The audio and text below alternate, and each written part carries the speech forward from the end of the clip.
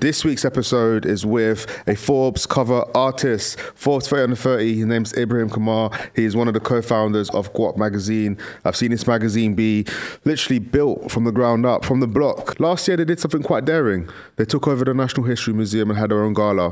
What do you know about having your own gala? I feel like we've kind of grown up with GUAP Magazine as well, and we've kind of seen your kind of come up, and it's been amazing to see. And like, you've sat at the intersection between like creators and business. We were having a chat earlier on about some of the plans that you guys have, how you're scaling, how you're getting to that bag. Like, you have to create havoc. When a giant walks through somewhere, it creates havoc.